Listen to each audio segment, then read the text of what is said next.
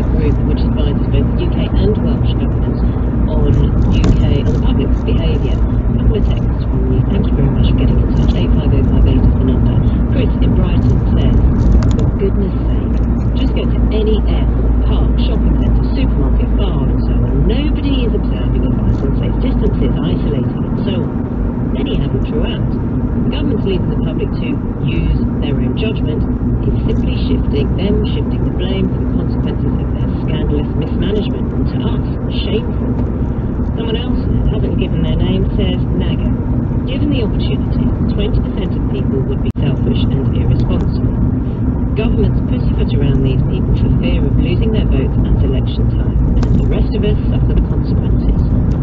Keep your thoughts coming in. It's certainly a topic that we're going to be coming back to over the next couple of hours. Now, Nick Hatfield has the news slightly late. Sorry, Nick, morning to you. And you are picking up on the theme of holidays. Yeah, we're talking about this a lot at the moment, aren't we, really? And it's the EU who are going to be talking about this today. They're holding discussions on whether to allow unrestricted visits from British tourists who are fully vaccinated.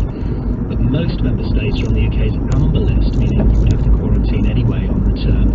Elsewhere, higher clothing and energy prices contributed to a doubling of the UK's inflation rate in April. The Office for National Statistics says it rose to 1.5% from 0.7% in March. An investigation into Donald Trump's property company is now being treated as a criminal inquiry. The New York Attorney General's office is looking into the former US president's financial dealings before he took office.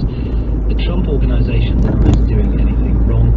And some royal baby news. Buckingham Palace says Princess Beatrice is expecting a first child this autumn with her husband Edoardo Mapelli-Mozzi. Congratulations! Yeah. And Naomi Campbell had a baby as well. He did. Yes, she put a lovely picture on Instagram, didn't she? Oh, that's good. Nick, thanks so much. Talk to you, parents, and find out what's happening in the sport. Hugh, morning to you.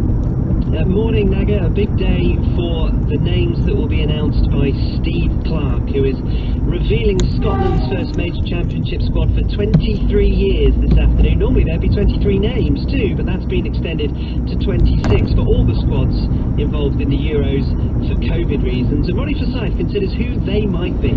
Stephen Clarke isn't overburdened with options as he plots Scotland's first campaign in the finals of a major tournament since France '98, and his choice is reduced when he lost Rangers' Ryan Jack and Kenny McLean of Norwich City to injuries. But there are candidates with nourished hope of claiming a place in the squad, with Nathan Patterson, Rangers' teenage breakthrough fullback, amongst them. John Fleck would love to add to his 5 caps, but he knows that midfield is the Scots' most competitive department, while in attack there's a strong case for Kevin Nisbet of Hibs, but Dundee United's Lawrence Shankland has also been touted, as has Lee Griffiths. He hasn't been a regular starter at Celtic, but he does have experience with 22 caps and 4 goals, including 2 spectacular free kicks against England. They will meet in the group stage of the European Championship, of course. Pep Guardiola says his Manchester City team will have to improve for their Champions League final against Chelsea. He claims he's concerned about their opponents being so tough, after admitting that they tired with 10 men in their 3-2 defeat at Brighton last night. Meanwhile, both he and Thomas Tuchel are hopeful that key midfielders have avoided an injury that could affect that game in Porto. Ilkay Gundogan and N'Golo Conte came off during their matches last night. American golf officials are hopeful that September's Ryder Cup will be played before a capacity crowd at Whistling Straits in Wisconsin. With the details, our golf correspondent Ian Carter. Speaking ahead of the USPGA Championship here at Kiowa Island, the boss of the PGA of America, Seth Waugh, said that the world